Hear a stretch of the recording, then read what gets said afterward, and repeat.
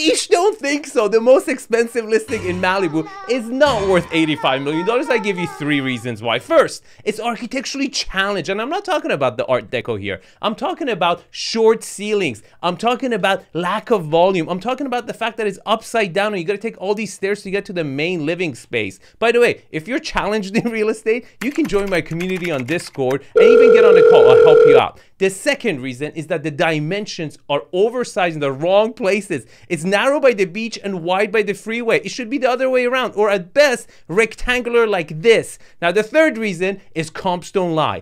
The founder of WhatsApp bought these 2 houses, $100 million on the left, $87 million on the right. Now, which one would you rather have? Now, let me tell you a secret. The biggest mistake you can make in real estate is to overpay in an already hot market. Because